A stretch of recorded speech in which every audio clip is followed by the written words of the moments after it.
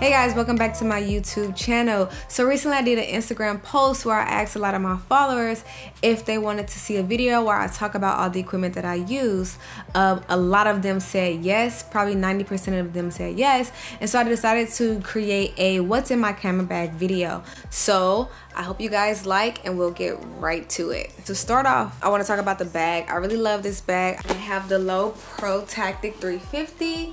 As you can see, it's super stylish, super sleek, just all black. And then on the back it has like the foam, which I love because I'm super small, and so for me the support on my back it's amazing for this bag. I go hiking a lot, and a lot of times I want to go and shoot some stuff where I do have to hike, or I travel a lot, and this bag is very durable. It gives you great support, and it still looks brand new even though I've like put it through the mud. Like it's a really good bag. To start off, as you open it, you have the computer slide. This is where I put my 13-inch. I think the 350 can only fit a 13-inch, but they actually have a 450 if you need something bigger.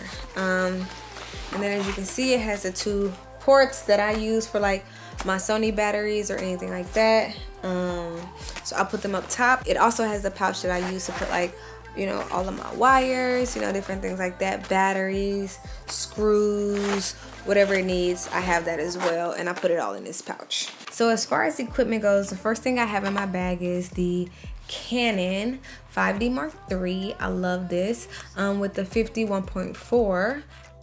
This beauty, first of all, this full setup is amazing. The 50 on the 5D Mark III produces great images. Not only do I do videos, but I also shoot a lot of photography with my business partner. The Nifty 50, you should always have a Nifty 50. It's just a really good focal length, really good lens. This is the 1.4, so the depth of field is pretty, like, really good. And so this is like really great setup for my portraits. The other lens I have is the 85 1.8. This is the Canon 85 1.8. I love this lens. The depth of field is phenomenal on this lens. I use this lens for headshots, portraits. It has a circular polarizer filter on it, as well as the ND4 filter on it.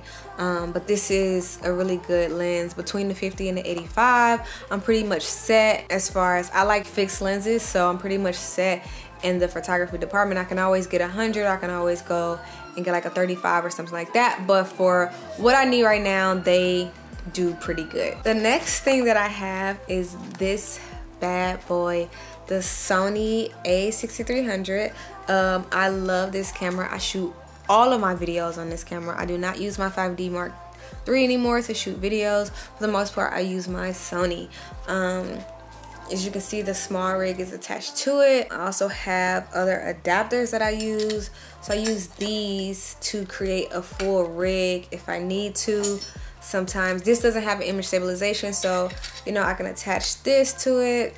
So let me show you. I can attach this, and then this can kind of go to the top, so I'm holding it.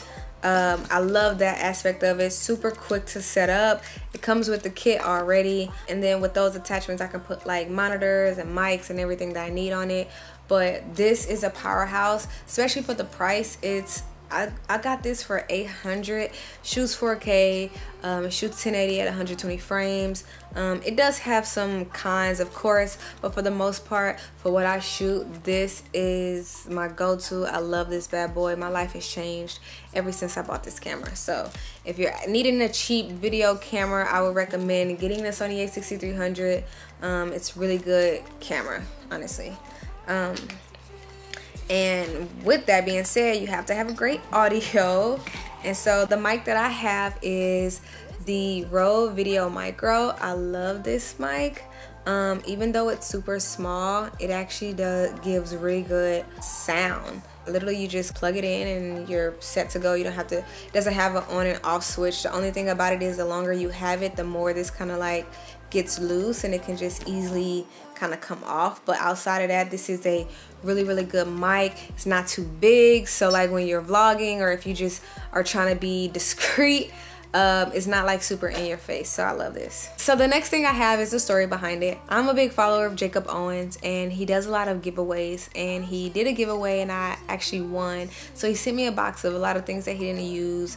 It had like mics, it had a lot of GoPro stuff, it had a Polaroid, and then it had this adapter. This is the Metabones adapter, and this did me wonders because at the time that I purchased my Sony, I didn't have any lens, and I didn't have really, I just had the kit lens. And so in order to use the lens that I have, which was Canon lens, I kind of had to have an adapter, and getting this for free, it's kind of just like it really helped. Now using a Canon lens on your Sony, especially with this adapter, I couldn't get all the functions with my Sony. So the autofocusing wasn't great, you know, which is kind of like one of the biggest things that I needed. But this was definitely needed. Thank you so much, Jacob. I truly appreciate it.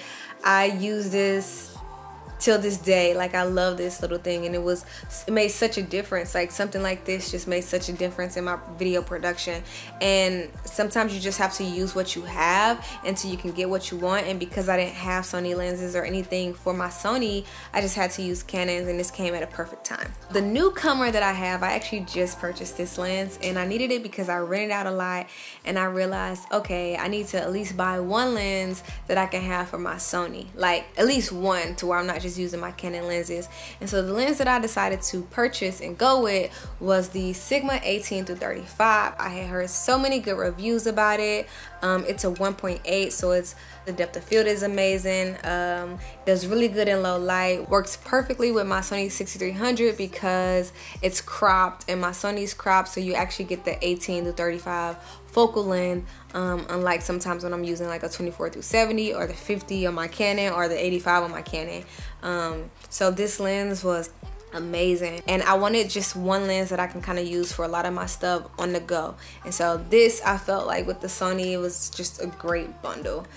So I'm glad I got this. This is the baby, the new addition to the family. And because I got that, I also got this adapter, which is the MC11 adapter. And the reason why I got this is because I can use all the functions for my Sony. So the autofocusing, it's still as good as if I was using my native lens, a Sony native lens. So autofocusing is actually pretty fast. But this is the MC11 adapter that I purchased with my new lens. So I have chargers, I have tape, batteries. Like I said, I have three batteries for my Canon. This is where I keep all my cards. You never know when you're gonna need tape, so definitely always make sure you have tape. And then, you know, my charger for my Sony.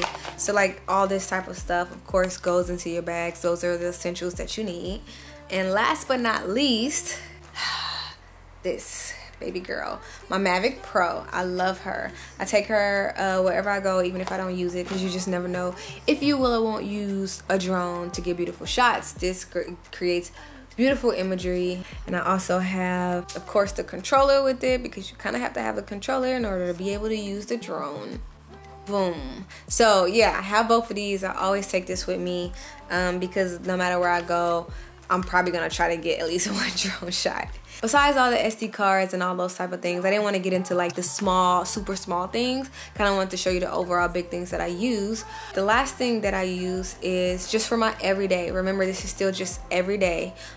Is the Polar Pro filters. For my drone, it's the ND4, 8, and 16, I think. But yeah, basically I use these whenever it's super sunny outside. I kind of want to get that nice contrast and not have to like put my shutter all the way, you know, raise my shutter super high to be able to get really good drone shots. And so I definitely use this every now and then. I don't fly my drone as much right now, but I'm hoping in the summer to fly it a lot more. But for the most part, yeah, that is literally everything in my bag. This is my everyday camera bag. I like to travel light. Don't feel like you have to buy all this equipment. You have to have all of this. As long as you work with what you have and you know, learn to just use what you got, I promise you, you can be great. Like, it's not about the equipment. It's really about you perfecting your eye and learning just how to work with your equipment.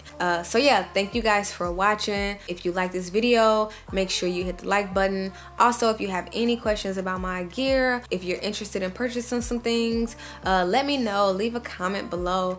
And also, if you're interested in knowing more about all the gear that I use for my video production, because this is only just for everyday travel, but I also do a lot of client work where I use a lot of different equipment that I really didn't speak about, like the type of mic that I'm using as well as the monitor that I'm using. Just make sure you check out my kit at www.kit.com/BrittneyJanae. I show you everything that I use from beginning to end on all of my video production. It has my full kit, whether it's for everyday or whether it's for client work. I do interviews and BTS and things like that.